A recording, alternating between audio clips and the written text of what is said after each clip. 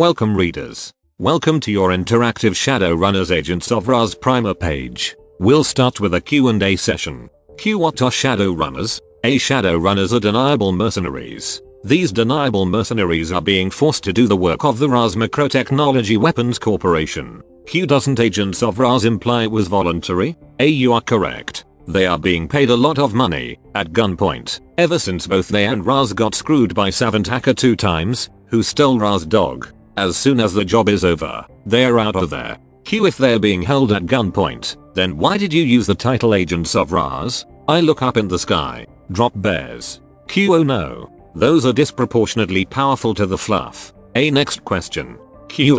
Okay. Who are the members of this running team, and what are their abilities? Geppetto, a black magician, like out of the fairy tales, and also a banshee, like out of the nastier fairy tales. He can turn his body to mist, regenerate flesh wounds, and casts really nasty mind control spells. 2D is a technomancer who does internet things with his brain. Bend is an infiltrator and former ghost, which is kind of like being a ninja with less throwing stars and silly headbands. Dervish is really fast and can stab you to death with his hands. He's the most straightforward member of the team. Q. Who is this 2x person? He's the hacker who stole Ra's dog. He hides behind 3 satellite locator codes in a bunker somewhere. He's not happy that the runners are after him. And he's really good at Counter-Strike. Q. Sweet. Did I miss anything in 7? Hey boy, did you ever? The team went to Japan and blew up their dick-ass fixer's bar. They also got 2 special pieces of loot from a shower's vault, and Bend almost died.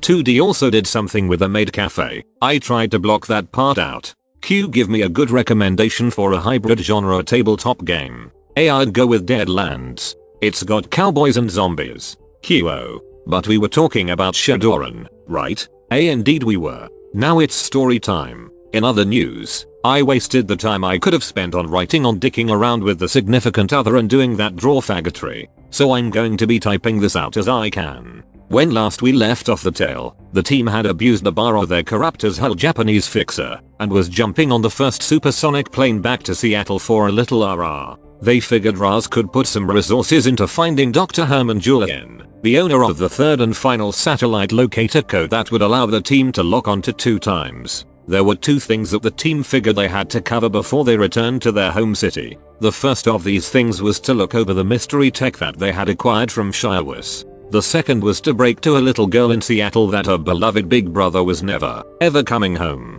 But why get concerned about the negative thing first? The team giggled and opened the boxes like a gaggle of schoolboys poking a dead dog with a stick. Box number 1 contained a little capsule with an interface on it. It was like one of those little Fabergé eggs, but with less intricate designs and more featureless steel. Since only 2D could pop that one, he was given the capsule to work on while the rest of the team opened the other box. The second box contained a glove woven in some kind of microlight, stretchy fabric. Upon closer inspection, Geppetto determined that the glove was magical in some way, although how he couldn't quite determine.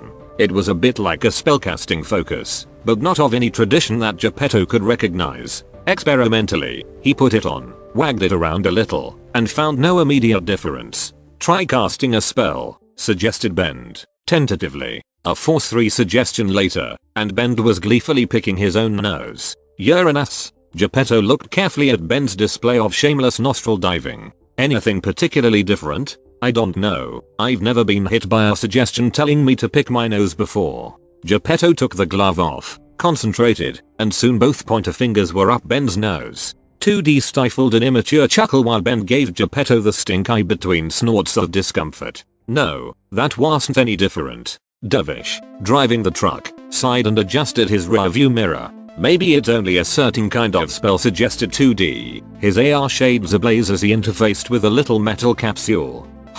Geppetto pulled the glove back on, focused on a low force stun bolt, and promptly blew out the back windows of the truck. Dervish swerved for a moment as bits of glass rained all over the interior and exterior of the truck. What the flying fuck, Geppetto? Geppetto grinned, picking himself up from the floor of the truck. Universal combat spell empowerment. Very nice. I don't think I am going to keep it, though. 2D snorted. I'll keep it for you, then. No, numbnuts. I mean that we can probably curry a lot of favor with Raz if we toss this to Nice. To say nothing of the pocket change we could get out of this. 2D nodded soberly. True. Fear the weapons guys. They'd pay good money for a prototype like this. Oh hey, I got it open. 2D poured metallic sand out of the capsule onto the floor of the truck. He frowned and looked into the now empty canister. Woo. Aluminum dust. What I've always wanted. There was a hissing, chittering noise as the sand began to form into a swirling composite shape, and then began eating one of the walls of the truck. Oh shit. Nanobots. What I really always wanted.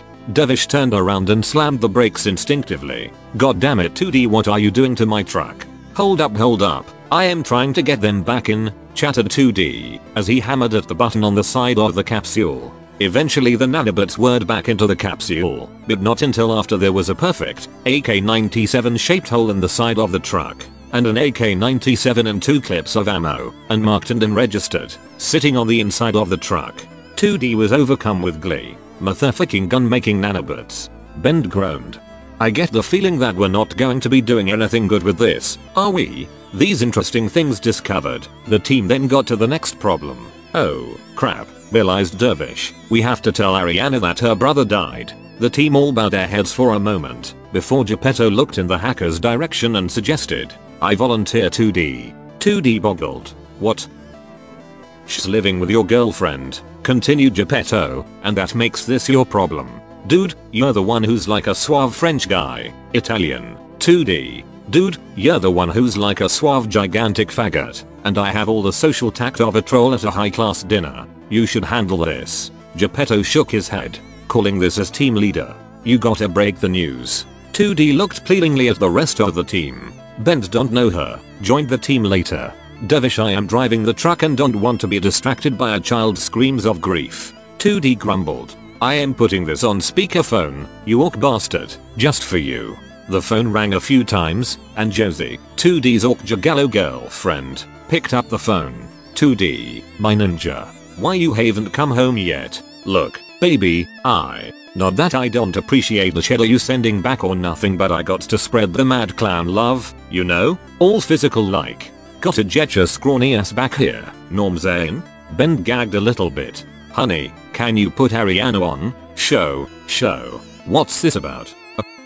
Ariana's adorable girly voice rang over the speakerphone. Hi, Uncle Stuart. How's Tank doing? Can you put him on? 2D gulped. No. Tank can't come on. Ever. He died a little bit. Ariana responded, stunned. What? What do you mean he died a little bit? Well, I mean, he died, like, in little bits. In parts, I mean, constituent parts. But he died. Your brother is dead. There was a screeching noise as Ariana broke into tears. The entire team gave 2D the stinky, as his girlfriend said, over the comb connection. What the fuck, Malcolm? And hung up. 2D, I am not very good at talking to children. The flight back to Seattle was thoroughly awkward, with Josie informing the team that Ariana had, in fact, ran away from home in Snohomish, so she didn't have much of anywhere to run, but it still drove home the fact that 2D was a massive heel. When the team touched down in Seattle, they each went their separate ways, with a promise to reconvene at a later date. 2D wanted to check in at home and make sure that Ariana was okay. Geppetto had a meeting with Bradford Nice of Raz Seattle. Dervish wanted to stop in with Sensei and the Barons and thank him for his help on the Vegas job, and Ben checked in with Danny, the team's fixer, to get briefed on the team's history, since he'd at first just been an interim replacement. Since Ben's section was mostly just an infodump of everything that you guys have read in the last few story times, I'll start with Dervish's section. Dervish arrived at Sensei's crappy dilapidated building, surrounded by razor wire and concrete dividers, and strolled right in. Because the front door had fallen off for approximately the third time that month, he ducked under the hanging shotgun trap and instinctively sidestepped the landmine, before he caught sight of the dead feral ghoul with no legs across the hallway and realized that the landmine had already been tripped. Sensei? Sensei, you home? As he walked through the hallway of what was once an unidentifiable consumer building, Dervish caught sight of more dead ghouls, along with a few gangers. The gangers seemed to be covered in a mishmash of ghoul bites and stab wounds. Sensei, you in here? Something happen? There was a crashing noise as a troll fell through the ceiling, his neck bent awkwardly, hanging from a length of chain. He was covered in horrible radiation burns. Carved into his chest were the words "Go back." Dervish took a step back, Oh, Kai. His synaptics went off. Danger from his left. He instinctively dropped as a sib-foot flew past his face, taking out a chunk of rebar in the wall. Dervish looked up to see the blind, elderly orc, covered in blood, gunshots, and burn marks, saber blades bristling from every joint. Kuyawa. Ha. Die. Ingrate. Dervish activated his thrusters and flew to the opposite side of the room. Dude, sensei, it's me. I know that, idiot. This is a test. Now fight me, you pansy bitch.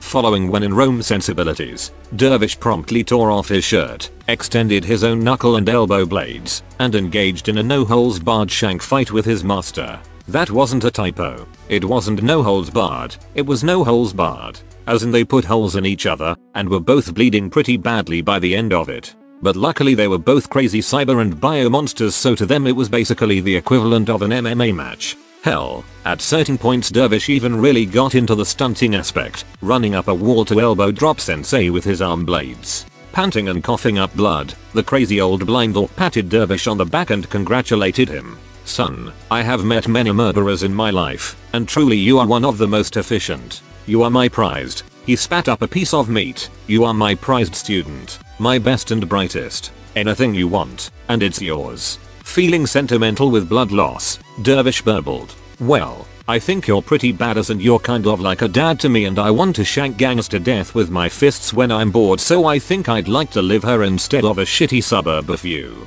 Don't mind.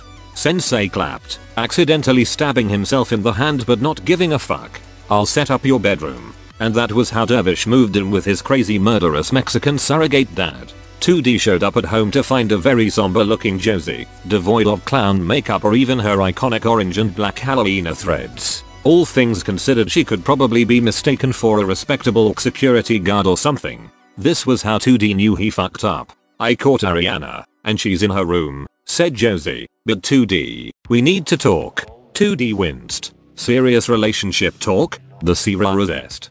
Josie sat 2D down at their tasteful farmhouse coffee table. 2D, you need to get out of the running biz. Tank was a lot bigger and a lot stronger than you, and the way you put it, he up and died out of nowhere. Yeah, but I'm smarter and, Josie glared at 2D until he closed his mouth. The lil child, and I don't want to see that happen to you. You done fucked up bad telling Ariana about her brother, but I still love ya, so help me, and now you're the closest thing she's got to her dad. And you can't let her lose that. 2D gulped. But baby, Josie blurted out, I'm pregnant. 2D came to again with his eyes tightly closed. A message popped up in his brain. Josie, come on 2D, I know you're awake. 2D, hi, I'm 2D. I can't come to the phone right now, so leave a message. Josie stopped pretending to be unconscious 2D and open her eyes. 2D, hi, I'm 2D. I can't come to the phone right now, so leave a message. Josie, stop being stupid dude. 2D, how did you know? Josie, her eyes are closed but my phone says her comb is online, stupid. 2D, curse my sexy internet brain. Curse it. 2D opened his eyes to find Josie and Ariana standing over him, having propped him up on the couch. I have reached a decision, said 2D, carefully, and that is that I'm going legit. Lem, make a call. Well, hack a call. Geppetto looked disinterestedly out at the Seattle sprawl. The Ross Tower was tall, over 100 stories, but in 2072 that wasn't a particularly fantastic feat. And the former Rinraku archaeology and current Az technology pyramid both loomed threateningly on the skyline. Still, Geppetto had to smile as he saw the network of stockyards and concrete blockhouses expanding from the tower's base, a veritable network of military design, research, and testing sites that was home to the largest PMC on Earth. It was a good place to make a deal. Damian Bradford Nice, a youthful human handsome in that generic, otherwise boring way that aging Republican senators seem to get, swirled his red wine over the shoulder of his imported couch. He was dressed in a fancy Italian suit, with a tiny little American flag pin marrying it over his breast, like a little patriotic zit.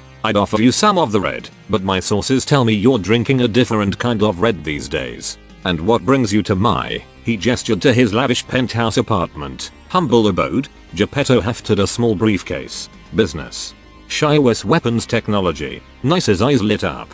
My birthday was in 2 months, you know. Geppetto cracked the briefcase, revealing the glove. Nice looked at it quizzically. We're not in the market for 20-cent pop stars, Geppetto. Geppetto rolled his red eyes. Ha, ha. Notice how appreciative I am being of your pop culture references and jokes. So what is it, Geppetto? Universal combat spell focus. Uses some kind of mana weave. I don't know the tech behind it. Nice smiled. Oh. Problem with that sort of thing is that it's hard to reverse engineer. We'd have to either spend a lot of time differentiating it from the SHADOWRUN product, or cut our losses and basically admit we stole it. I can offer you 40,000. Geppetto sighed and began to close the box again. Please. This is an experimental prototype. My boys will need at least 80. Bradford put his hand on the briefcase. 60. 15 for each of you. That's my final offer. Geppetto was reaching his hand forward to shake when a little bomb-headed icon popped up in AR space between the two. 2D. Nice grimaced. To what do I owe the pleasure? Drop it to 45. But I want a favor. Nice leaned forward and penned his fingers together, looking intently toward the little icon. Go on. I'm dropping my share of this money, and my share of the Raz job. 35k in total. But I want in. Nice drawled. Define in. Into Raz. Into the family. I want to be an obnoxious conservative pundit flag wearing high paid motherfucker. Nice popped a small smile. Oh. And aside from the money, what exactly is incentivizing me to do this? You're not exactly the shining model of a true blue American hero. From what I gather we could hire your street samurai for that. I'm the dirtiest fucking black hat hacker this side of Seattle. I don't mean shit in the real world, but online I'm a Chaos Engine member, a technomancer, a master of programming and mechanics. And I have rep you put a white hat on me. Not only am I going to be better than any shitty tenure career spiders you have in this entire compound, but people are going to know not to mess with your systems. I broke into your traffic registry last month without breaking a sweat. Nice chortled before taking a swig of his wine, abandoning the pretense of culture. So you want to be a spider, do you? Motherfucker, I want to be head spider. Geppetto winced as Nice broke into a full belly laugh, spilling the remainder of his wine. Oh, the balls on you. The brass balls on this little nerd you've got, Geppetto. 2D's icon stood fast. Tell you what, 2D, if you're as good as you say, you'll make good on the mission you're on right now. I'm not going to help you. 2 times is entirely on your team. But you make it, and you have the position of head spider at the Raz compound. Raz Seattle will be your personal playground. But this comes with caveats. 1 is that Chaos Engine doesn't touch us. They do, and you will be held responsible. The second is that you'll become a contracted lifer. You'll live, eat, sleep, all in building. Your family will go to Raz schools, buy Raz clothes, and watch Raz TV. Your talents belong to us forever after the 2 times job. Understood? 2D's little icon held forward its tiny hand. Understood. There was an awkward moment as Nice's hand passed repeatedly through 2D's icon, and then he just pantomimed shaking a hand. I'll inform human resources that none of the perspectives are getting the security head position. And you, Geppetto, I'll have the money sent to you. Tell your hacker he has a lot of nerve for me. Dude, I'm right here. It was for emphasis. Get out of my comlink, 2D. In Snahamish, 2D told Josie the news, resulting in a bout of incredibly rough impromptu clown sex. The team reconvened 2 days later at the orders of Mr. Johnson, standing in front of a prop aircraft at the Raz airstrip. Gentlemen, good to see you all up bright and early in the morning. You've been given access to Raz mechanical and armory facilities until 1800 hours, and then we're sending you off. Geppetto pulled his fedora down over his eyes, groaning at the sunlight. Where exactly are we going? Johnson smiled, a humorless, icy expression. Dr. Herman Julien was as a talented medical mage. Boys. That means that he was sent to a place where he could allay great human suffering. Get ready for a foray into Lagos. 2D groaned. Oh, shit. That's worse than Japan. Ben scoffed. Yes. That is a lot worse than Japan. For the uninitiated, Lagos is basically the SHADOWRUN equivalent of a very real contemporary nation, by which I mean the Democratic Republic of the Congo, but with magic, monsters, and evil spirits. So, yes, a lot worse than Japan. 2D called home. Honey, tell Ariana and Trigger that I'm not coming back alive. If you can't find Trigger, he is probably in the fridge node at this time of morning. He's a little hazy on ephemeral concepts like death, so Devish slapped 2D upside the head. Stop being such a pansy. I'm not scared of Lagos. You're 6'5" and made of steel. Still. The team split and binged on armory purchases. 2D modded his Stefan for jungle travel with gigantic off-road tires and wobbly suspension, and bought 2 Steel Lynx bots that quickly became known as the War Crime bots. Tack cloaked, environmentally modified to operate in jungle locales, equipped with fuzzy logic decision-making adaptability programs and gigantic honking machine guns. These would be his escorts, and he would not settle for anything less. Geppetto picked up an illusion focus. Black magic foci are hard to come by, what with the whole being a legal thing, but Raz was able to pillage a night errant evidence bin on a triple homicide. Ben got more wonderful spy toys and a sexy monofilament knife. And Dervish bought heavy mil-spec power armor. Dervish had saved up a lot of money, you see. Pick and link very relevant. Done up in Raz colors, Dervish couldn't resist quipping, "I am an American hero." Dervish's legs made a gashunk noise and sent light spiderweb cracks up the pavement as he jogged around in the yard, testing out the suit. For shits and giggles, he sprinted through the live fire range, watching the bullets ping off of him. "Dude," 2D said, in disbelief, over the comms system in his red, white, and blue helmet. "Subtlety. We have Ben for that," responded Dervish, before vaulting the training yard climbing wall in a single bound, leaving craters in the pavement on either side. "Oh, I like this. I like this a lot." Geppetto adjusted his tie, looked at his watch, and glanced from his gigantic America-themed street samurai to his distraught hacker to his distraught hacker's half-invisible murder bots, to wherever it was that he'd last seen Ben before Ben disappeared entirely. "Gentlemen, we do have a schedule to keep." He found an empty seat in the Osprey and turned around to sit, but heard a cough from behind him. "Sorry. Sitting here. Goddammit, Ben. This tack suit upgrade rocks. Now would be the time to look up the Far Cry 2 OST on YouTube. It's basically all I played for the ambient session music in this arc." The time was early the next morning when the Osprey touched down at the Peace Corps camp in the jungles of Lagos. Dervish stomped off first, his power armor whirring into motion as he surveyed the area around the camp, scanning for hostiles. "Show off," grumbled 2D, as he slouched into the compound, flanked by the 2 jungle K-Motor Chikamas of Doom. He tapped the side of his head absently, clearing pop-ups and Nigerian email scams from his head.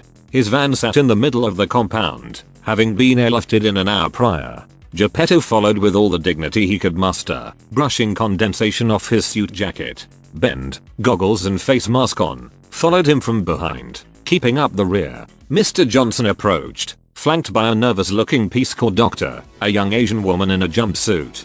"Gentlemen, this is Dr. Myra Chu. She'll give you the brief on Dr. Julien." Chu hastily shook hands with Geppetto. "Dr. Julien has been kidnapped by Fanti pirates. We need you to rescue him."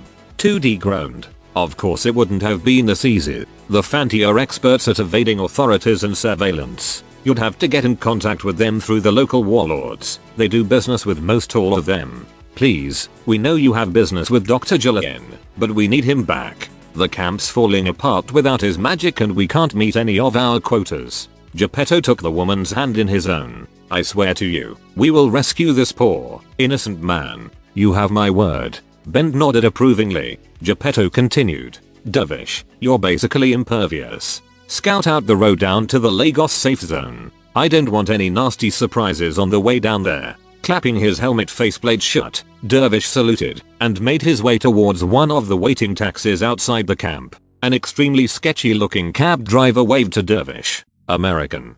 That is a nice suit of armor you have there, and a nice gun, as well. For this I will take you into town for half price." It was a blatantly obvious trap. "Deal," said Dervish, grinning behind his helmet. Dervish just remained sitting in the car as the driver veered off the road about halfway to the town of Lagos, the namesake of the region, itself a lawless frontier of Nigeria, bailed out, and yelled. Now, a couple of bullets hit Dervish's head. They didn't do anything. Dervish waited until the small arms fire quieted down to step out of the taxi, whereupon his sensors detected 8 gunmen, having seemingly emptied their weapons, almost entirely pistols, into the cab. Admittedly, in this case emptied does not imply a full clip, since each of them had maybe 3 bullets apiece. Dervish made a careful note of marking each of them on his tac soft, and then slammed his fists together, creating sparks. "I'm not even gonna waste my blades on you idiots." Using just his thrusters souped up with additional thrusters from the armor, his gauntleted fists and his very, very heavy legs, Dervish launched himself directly at the first assailant. Many screams, snapping noises, and bodies flying dozens of feet into the air with things twisted in directions they weren't supposed to go later, and Dervish was advancing on the last fleeing gunman, chuckling loudly through his face mask speakers. Dervish kept advancing casually forward, even as a small convoy of Hotspur's Reed Jeeps Hummers approached from further down the road. He had just managed to grab the last, scrambling man by the neck and was contemplating seeing if he could snap it one-handed when a warning rocket flew by his head, detonating somewhere in the tree line. Dervish announced over the speakers in his armor, "You have my attention." A beret-wearing African man with a series of wicked scars, some of which looked to be self-inflicted, stood up in the first Hotspur. He announced, over a loudspeaker, "I am General Sadomi of the Lord's Army of Restoration. That man is one of my recruits. They failed their initiation. You'll put him down. I dunno. What can you give me? Your life. A gunner loaded another RPG. I dunno." I was in the mood to make a deal. There was a pause. "Go on."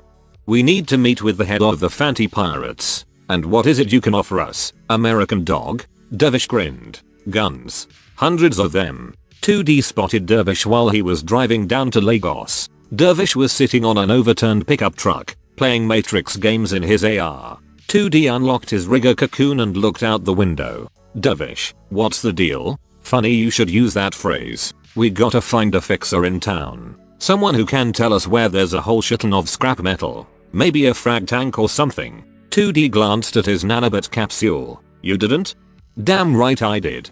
General Sadomi of the whatever fucking revolutionary militia or something says he'll give us the Fanti Pirates in exchange for 100 AKs. Geppetto smiled. "That's good news, assuming he doesn't try to screw us. Stand up. We'll start with the pickup truck you're sitting on. Or what's left of it." 20 minutes later and 12 AKs richer, the team continued the journey into town. Lagos rose over the tree line, a metropolis of squalor. Once a small African town, it boomed over time to meet the needs of the rising mercenary population and the economy of blood they perpetuated. Shipping containers stacked haphazardly into makeshift towers, adorned with ladders and wooden framing. The team passed by not one, but 3 assaults in progress in the streets, usually by the mercenaries nominally in charge of keeping the peace on the hapless civilians and refugees. As the van rolled under a crashed airplane remade into a squatter refuge, a cheering teenager jumped onto the roof and rode for a few meters, before taking an awful spill off. No one moved to help him, but a gang of urchins did emerge from the nearest shantytown, looking eager to rob him blind. "Okay, Bend was right," 2D acknowledged. "This is, like, way worse than Japan. I'm glad we agree," sighed Bend, putting out a few feelers onto the ghetto, spotty as fuck local Matrix. 2D located an old colonial plantation house turned fixer bar a few miles in. "Alright, gents, I think we have a hit." With a rev of the engine and a splatter of mud and loose rocks, they made for the center of town. Kwame Mbora did not expect the runners to enter his bar. Well, he expected runners to enter his bar in general, but the runners he was used to were hard-nosed South African ex-soldiers, or Congolese psychopaths, or the occasional professional type from a colonial power, on the run from someone or something. What he didn't expect were a gigantic America-themed mecha, a thin albino in a black suit, and another elf in tactical gear. Okay, the last one he could have guessed. 2D milled around in the van. "Make it quick, guys. I don't want to have to sick the killer drones on these idiots outside who look like they're thinking of jacking me." Kwame stood. He had learned that all business was good business in Lagos, even weird business. Especially weird business. "What is it that you need, my good sir?" he asked, experimentally, in English. Geppetto responded, slotting a 2D branded Bolingo soft. "Scrap metal. Tons of it. All in one place if you can manage." "Oh, and this was weird business. I can get you that," said Kwame, grinning and showing off gold fillings. "I can get you that indeed. I just want one thing in return." The African pointed at Dervish. "The big one. I want him for my bar. Security, see. Only as long as it takes you to get that scrap metal. No big deal." Geppetto eyed the Nigerian fixer. "So you know where we can find this metal?" "Yes."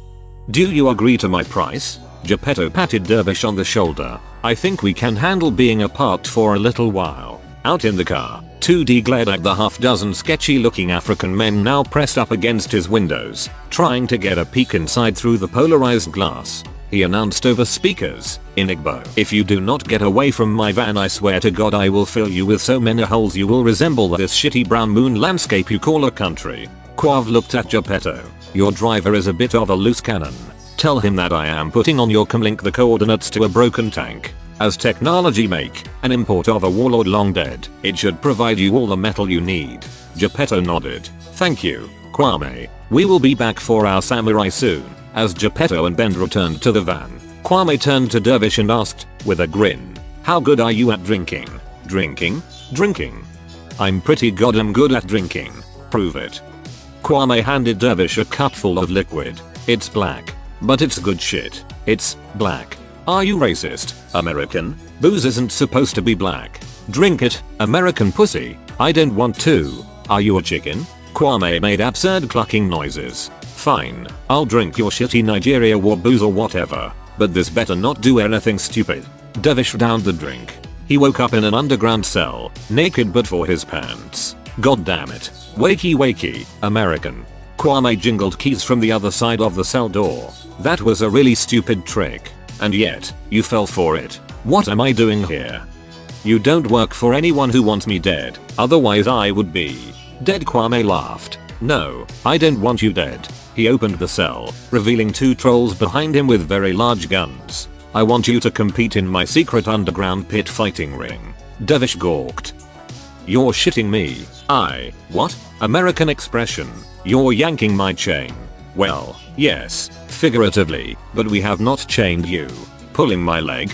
Kwame looked at Dervish, confused, and slowly shook his head. "You're kidding." Kwame coughed and picked up his villain monologue again. "No, I most certainly am not. You will be the star of the show, a street fighter from America, land of the free, and you will lose in the second match to a homegrown African champion, before engaging in a series of storyline grudge matches that the crowd will love. You could have just asked me." "Yes, but this way I do not have to pay you." Dervish nodded, rubbing his sore muscles. True. So when's the first fight?" Kwame was again at a loss for words. "You're not mad?" "I little pissed, maybe. That booze was really shitty. Who am I fighting?" "You'll need a name first." "Got a name," said Dervish, reaching into his pocket and unfurling a certain Japanese-made American flag, before wrapping it around his face. "It's America-san." As Kwame walked Dervish down an underground hall towards the roar of an arena, Dervish asked, "So there's no way I could negotiate for money?" "Negotiating?" Kwame laughed and nodded to the trolls. "Gentlemen, would you please have this white devil taken out back, beaten and sodomized?" "Whoa. Point taken. No need to go all prison shower on me just yet. Your first fight will be against General Angola. He's not actually a general. It's his first fight, too. We need you to lose." Dervish peeked out into the arena, at a cybered up black man half his size and about a third his body muscle. Imposing, but not anything close to Dervish. "You're kidding." "Nope, you have to lose. If it helps, we're not paying him anything, either. You owe me for this, Kwame. Beaten and sodomized. You owe me nothing for this, Kwame." Dervish advanced into the ring, to the jeers of the crowd. "Alright, let's get this over with." Dervish leapt into the ring and let the general go on the attack, blocking his punches effortlessly. He used the opportunity to make conversation with the other pit fighter. "So they roped you into this, too? A crooked street doc sold me out. That sucks." "Hey, wanna get a little revenge? Not if it gets me killed. Move your head right for a moment." Dervish jabbed at the Angola's face, doing a lot less damage than it looked and sounded like he was. "Sorry about that. No, it won't get you killed. I need you to hit me with an uppercut, then pick me up and throw me at Kwame up in the stands. Think you can handle that? Just got muscle toner in last month." Dervish bit his own tongue, and when Angola punched him under the jaw, he spat the resultant blood with a gory thwa. The crowd roared, as Angola picked Dervish up and pitched him into the crowd. Dervish's skimmers briefly activated to right his course into a flying accidental headbutt that blasted Kwame clean through the back of his chair. Wheezing and holding his gut, Kwame growled, "God damn it, American." "Sorry boss," said Dervish, kipping back up. "This guy's a real fighter." Before Kwame could protest again, Dervish dove back into the ring, flooring Angola with an extremely broadcasted clothesline maneuver. Miles away, 2D pulled up to the side of the frag tank, exactly where Kwame said it would be. It was surrounded on all sides by hills and underbrush. I'll deploy the drones to scout. One of you two guys, the nanobots are active. Just pour them on the tank and keep exposed metal away. Ben grabbed the canister. Alright. I've got this one. Geppetto, you wanna pop a few spirits? I'm not liking these hills. Roger. Geppetto's eyes gleamed as he began a summoning ritual. Okay. Let's make this quick. Get in. Get. Ben slid open the side door of the van, and there was a loud punk from a nearby hilltop. It. Ben threw himself to the ground as a flying anti-personnel grenade airbursted just next to the van, filling Geppetto with shrapnel and blowing out the windows. The van rocked wildly, nearly tipping over. Geppetto slumped to the floor, his healing factor slowly kicking in as Ben rolled over in the mud, fumbling for his sidearm. On that note, I need to go to dinner with the girlfriend. Don't worry, I'll pick up this cliffhanger later tonight. The explosion was immediately followed up by a deafening roar of automatic gunfire, the distinctive whir and clatter of high-velocity assault rifles. Two of the van's large off-road tires popped outright, dropping the front of the vehicle with a clank. Ben buried himself deeper into the mud as bullets skimmed by him, grazing him by fractions of inches. As it turned out, this saved him when a flamethrower spell went off above him, nearly missing setting poor Geppetto on fire and washing over the van. As 2D's drones circled around the hill to return fire, the enemy runners hopped into their own off-road vehicle, a Hotspur, and floored it. The attack had been brief and devastating. Under cover of his drone's gunfire, 2D made for the back of the van to apply first aid to Geppetto. Luckily for him, Geppetto's own healing had pushed most of the shrapnel out, and so the resultant procedure was mostly a patch-up and stim-pack job. Geppetto glanced up in the sky above the van and spotted a Watcher spirit. Realizing he had to act quickly, he summoned up his fire spirit and sent it after the van, with instructions of Geek the Major. Failing that, cause as much damage as possible. The fire spirit flew off. A few moments later, its empathic link with Geppetto registered extreme, murderous satisfaction, and then silence as it popped. Okay, rasped Geppetto. I did some damage. What the fuck was that? I'd recognize that sort of hit anywhere, coughed Ben, picking himself up from the mud. Those guys were like us. Shadowrunners. It's in the timing. 2D coughed. Brilliant.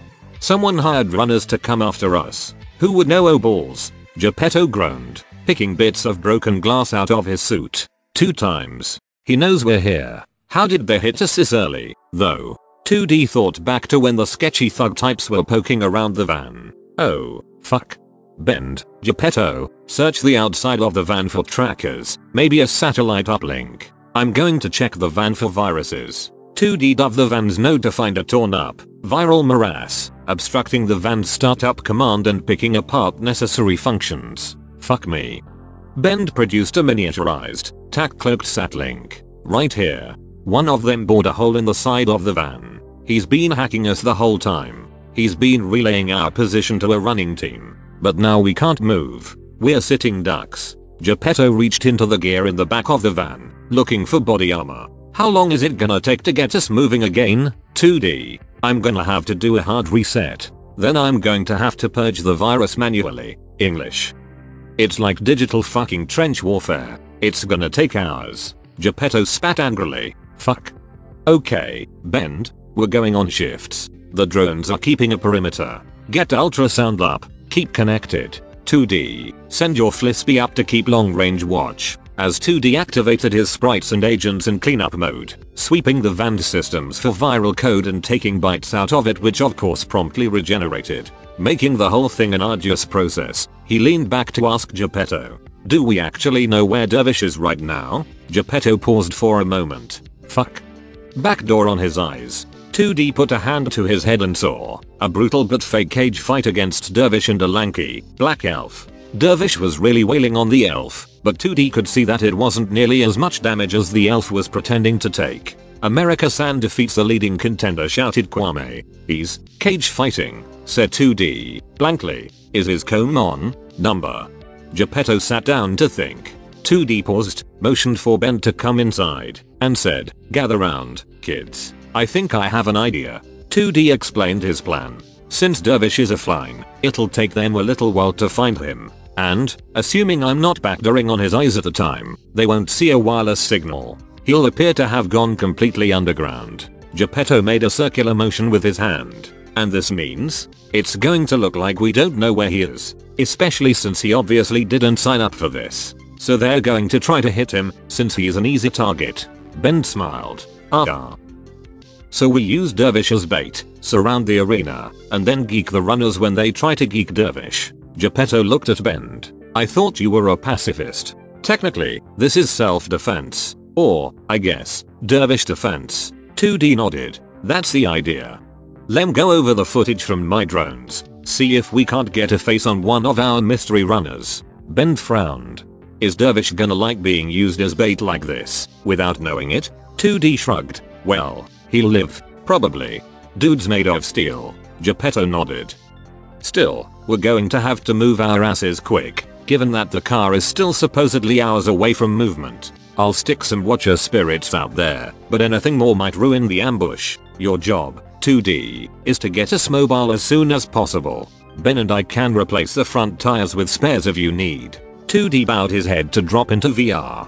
Sounds good. If you think you can do that safely, do. Don't bother with the nanobots. All priority is on these mercs right now. With 2D personally helping his sprites and agents, the virus was cleared up fairly quickly. It only took about 30 minutes. Of course, knowing 2 times, 2D promptly delved the system and found another virus, wedged deeper in. This one took another 30 minutes to purge, and then he spent another 30 reconstructing the Vand systems. Still, he technically remained short of the hour's mark. Okay, we're Moby. 2D winced as the feed from his Flisbee was cut off and its burnt little husk spiraled off into the jungle. Fuck it, we need to move. The team piled into the van and made for Lagos escorted by the killer drones, doing everything they could to lose any tails. It was on the way back that 2D's search program got back to him.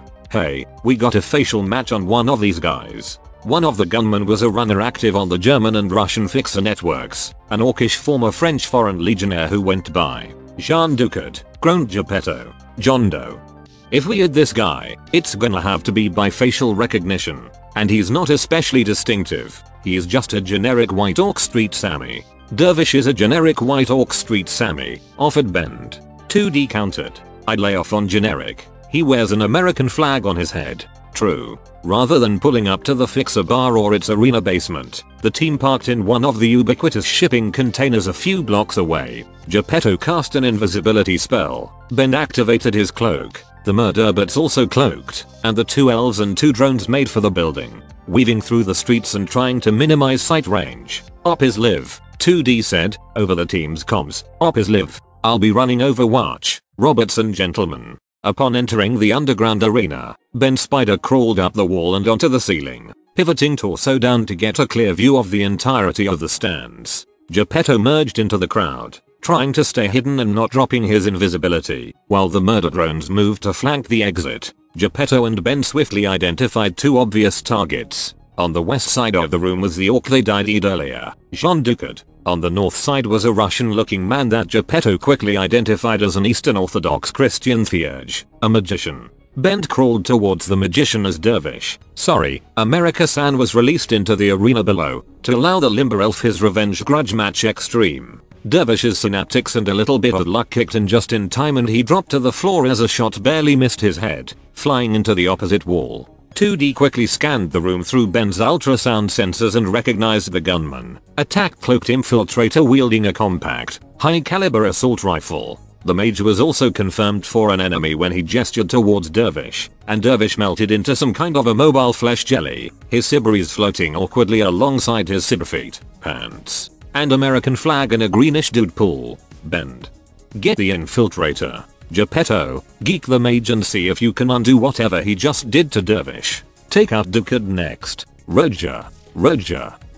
As Geppetto summoned up a guardian spirit, a black knight that galloped into the center of the arena on a flaming steed, the crowd began to scream with the realization that this was probably not part of the show. Bent crawling steadily along the ceiling and Geppetto in the stands watched in horror as the rival infiltrator reached for his belt, produced a grenade, and tossed it into the ring, causing it to land directly in the aforementioned Duda pool. Luckily for Dervish, the rival fighter wasn't particularly interested in dying horribly, so he picked up the grenade and hucked it into the stands. There was a brief gaseous PFFFT before it exploded, coating about a quarter of the screaming crowd in white phosphorus and setting an entire corner of the room ablaze. Duke ducked and rolled out of the blaze, cursing in French, while his Christian compatriot hurled stun bolts at the spirit in the ring to no avail. With a cry of blood and thunder, the Black Knight charged at the Christian Theurge with its wicked-looking bastard sword drawn. As the Theurge stumbled for an exit, it lopped his head off in one fell blow, laughing madly. The crowd by this point was in utter chaos and also partially on fire. Geppetto was knocked flat by screaming patrons piling out the exits, including Kwame, who was booking it for his life. While Kwame's trolls pulled iron only to be put down at extreme close range by Dukazavar. Ben dropped from the ceiling and carved a deep gash down the infiltrator's back, and the infiltrator stumbled forward with a yelp of pain and surprise. Dervish resolidified with the death of the Theurge, and sat up to find the arena on fire. Spotting a gunman killing the house guards, Dervish had not been briefed on Dukat. He rocketed up to the stands, deployed his elbow blades, and took the fight to the Gunsami. As 2D's murder drones piled into the arena, bowling over fleeing civilians, Ben pulled his sidearm and engaged in a close-range firefight with the wounded infiltrator, with both parties scoring a few glancing shots on each other. Ignoring silly things like crowds of people in the way, 2D ordered the drones to put down the enemy infiltrator, which they did, with gusto. 3 seconds and well over 30 bullets later, the infiltrator was a pair of disembodied legs and a chunky stain on the wall. All the chaos, death, fire, and destruction, meanwhile, played perfect host to the free nuclear spirit that emerged from the ring in a burst of white light, horribly flash burning those still stupid enough to be in the first few rows. Appearing as a humanoid figure composed of brilliant, sickly light, it began running its long fingers along the sides of the ring, slicing out swaths of carpentry and masonry and nuclear fire. That wasn't part of the plan, observed 2D. The crowd simply redoubled their attempts to flee, crawling up, over, and around 2D's drones. I think this is about time that we bailed on this op. Bend, latch onto one of the drones. Wait, I have a sneaking suspicion.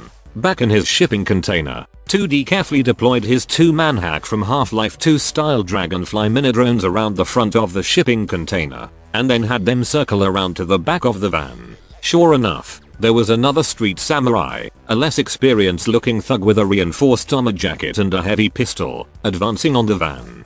2D took the opportunity to direct the drones at his ankles. 6 seconds of horrible screaming later, the back of the van was coated in blood, and the Sammy was clutching the stumps where his feet used to be, wailing in pain. The van's bumper collided with his head as 2D pulled out of the shipping container. Nice try, motherfuckers. Ha.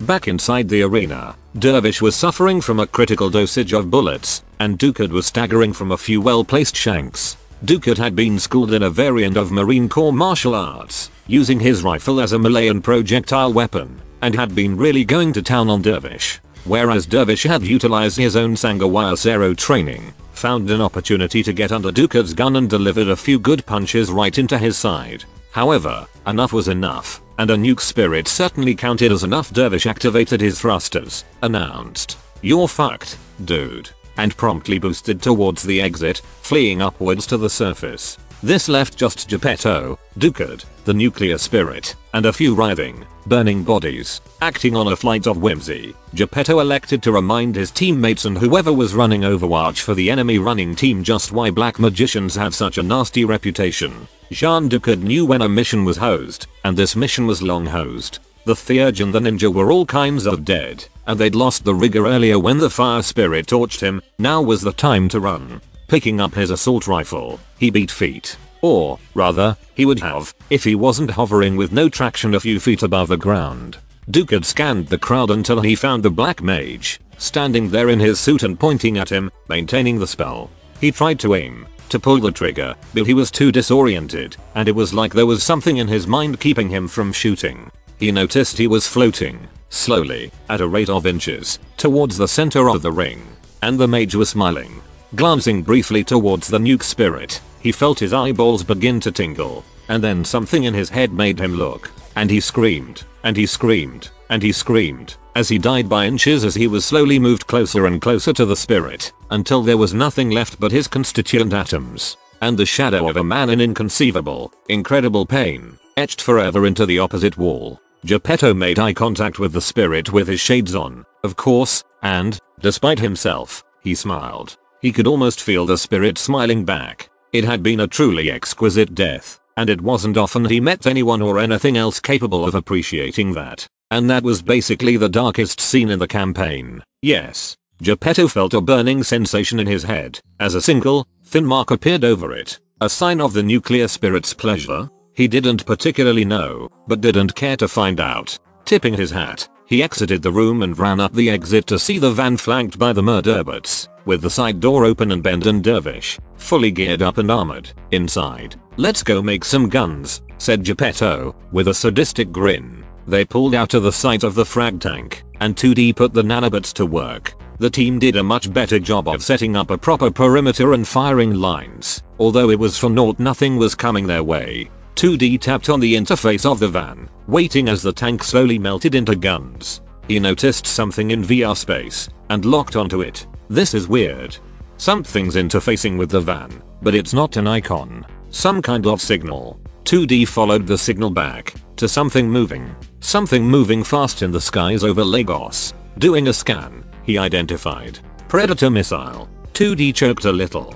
Predator missile. Run for the tank. Bend, Dervish, and Geppetto boggled, before sprinting for the partially destroyed tank. 2D grabbed onto one of his lynxes before the murderbot split, driving off into the jungle at full speed. But would it be enough?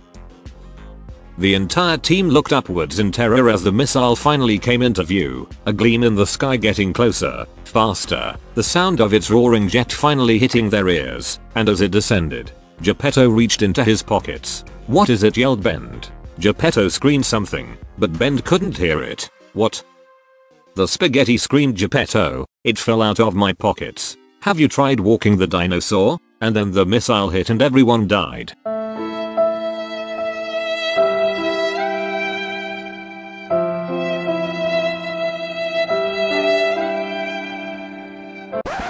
It's the 2nd of April now. It was for approximately 8 more minutes, and I realized that I hadn't sprung this on you guys yet, and produced his summoning foci, calling up his guardian spirit as quickly as he could, to add just one more shield to the mix, in case that would make a difference. The entire team hunkered down as the missile hit, rocking the tank and turning the Stetson into scrap. Rolling off his steel links, 2D wept openly at the loss of such a reliable machine. "God damn you, 2 times. Why'd you have to go and do that?" Over his comb, Dervish announced. "We're all still alive, 2D. I wasn't talking about you. Have some heart, man. Wait a minute. This isn't as bad as I thought it was." The team emerged from the tank as it fell apart into over 100 AKs. Dervish took off his helmet and responded. "I thought that you were just crying in tragic grief over the loss of your beloved van." "I was. But then I remembered that there's another car." Geppetto blinked. "Another car?" Bend asked, incredulously. "Where?" "I'll be right back." Mounting his lynx again like a horse, 2D took off over one of the hills. Dervish turned to Geppetto and Bend. "Do either of you dandelion eaters have any idea what he's talking about?" Both elves shrugged. About 20 minutes later, 2D drove back over the hill in a scorched Tata Hotspur, with the driver's seat fried to a crisp and a torched skeleton tossed haphazardly into the shotgun seat. Idiots lost their rigger so they couldn't fix it. It was a routine replacement anyway. Geppetto took off his hat. "I fucking love you right now, 2D. Loading the AKs into literal stacks in the back of the Hotspur, the team took what they could from the wreckage of the van. Not much, considering most of the team's gear was on their persons, but the rigger cocoon, being effectively a black box for a dude, was not only salvageable but in fairly good shape. Being driven by their familiar black bubble thing again, the team piled into the utility vehicle for the trip back to General Sadami. At Sadami's camp, the team kept their guard as teams of children unloaded the AKs. The general sat in a lawn chair, smoking a cigar and polishing a gold-plated assault rifle. Geppetto stepped out of the Hotspur to approach him. 100 AKs and clips, as ordered. "You have to tell us where the Fanti in the region are based, now." Sadami nodded amicably, although he didn't resist a chance to blow a smoke ring in Geppetto's face. Geppetto didn't blink. The Fanti are based on an old defunct oil rig off the coast of Asamando, the nation of walking death. North from the capital. I'll give you the coordinates. I hope you have bite-proof clothes, my friends. Geppetto smiled. "We have our insurance." Thank you for your help, General. As the team drove out of the compound, they heard Sadomi beginning a speech over his megaphone about exterminating the impure of Lagos and bringing punishment upon their women. Ben, shouldn't we be worried about this? Or at the very least guilty? Geppetto and 2D Nawa. Dervish remained silent, preferring not to comment. Despite the very threatening nature of the title nation of Walking Death, Asamando was actually probably the most civilized nation in Africa. It had paved streets, multi-story buildings with decent engineering, and even working vehicles and a business-based economy that took Nguyen. It just so happened that the entire nation was populated by flesh-eating zombies, and the entire food industry of the nation was based around importing corpses from conflict zones like Lagos. Aha, said 2D. And you take a left on Gump Drive, directed John, 2D's ghoul doctor buddy. Yep. And then another left on 2nd. You're sure that they don't have the grid link up yet? I'm sure, John. It's like a third world nation out here. That's not funny, 2D. It was kind of funny, maybe a little. Keep straight for 3 or 4 blocks and you should hit the docks. You mentioned pirates if you're dealing with the Fanti, look out for Lubnanakwisi. He's their leader, fancies himself the Jackal King. That's a retarded name, 2D complained. Don't tell him that, 2D. Alright, you at the docks? Yep. Ask for Goro. He's the best boatman I know out in that neck of the woods. He should see you through. Cool. Thanks, John. Anything for a friend out in my home country. The team stepped out of the jeep adorned in protective gear. Dervish wore his armor, 2D and Bend wore thick clothes and respirators, and Geppetto was already infected and didn't give a fuck. They found Goro the boatman in his speedboat, reading a print girly magazine. Although mostly bald, Goro wasn't particularly rotten, with only a little decomposition around his cheeks. Goro? You're looking at him, American. How much to get out to the Fanti oil rig? That's a dangerous route. I'm going to need at least 150 Nguyen. Maybe 200. Geppetto stifled a chuckle mostly successfully. That's pretty steep. I suppose we'll have to go by that price. 2D scroll text across everyone's feeds that read I love third world economies. Goro the boatman pulled on a pair of goggles and stepped to the front of his speedboat. By all means, gentlemen, get in, get in. Piling into the back of the speedboat, the team set out to find the Fanti pirates and save Dr. Herman Julien. And that's where I'm going to call it for tonight, since I need to wake up in 6 hours. Next time gunfire, explosions, pimp suits, wedding bells, and the end of the 2 times arc. Ah, that's good. Now, I fucking love the Shadowgun series. Like, seriously, like, to me, this is like the all-guardsman party, but in the Shadowgun universe, it's fucking great. I love this shit, and like, I really enjoy, like, being able to see all the different cultures and countries in the Shadowgun universe, how it's different from us. Like, I don't know, see world building, that shit just makes me fucking hard, like, seriously. But hey, fuck me. Let us know what you thought about, like, of course, if you say anything other than Dervish's fucking American San wrestling gimmick wasn't the best part of this, I don't know, you don't even bother telling me about your favorite part, because that is the best part, alright? And I want to see more of American San in the future. I want to see, like, a spin-off. I want to see fucking everything. I fucking love American San. I think he's fucking hilarious, and like, I really hope to see him in any and all further adventures of this series, like, 2D and all that, Shadowrun. But the only way to do that is to, like, click that wee notification bell. So, like, if you click that wee notification bell, and like, why have you not clicked it by the stage? We're like, what, we're like 8 in? We're fucking 8 in here. Why are you watching it 8 in? You're not even subscribed? Mate, sort that out. Hit subscribe. Don't worry, like, you trust me. You know what I mean? At this point, I'd like to think that you trust me. So, like, definitely click that notification bell and check out any and all further links down below. Anyway, I hope you guys enjoyed as much as I did, because I thought it was fucking hilarious. And I'll see you in the next video. If you haven't already, check out my Redbubble portfolio. You might just find something you like. This is not okay. This needs to stop now. This is cancer. This is so much cancer that I can feel the tumors growing on my back. And it's way down heavy on me, and it's not okay. Can you help a nigga out and just stop this?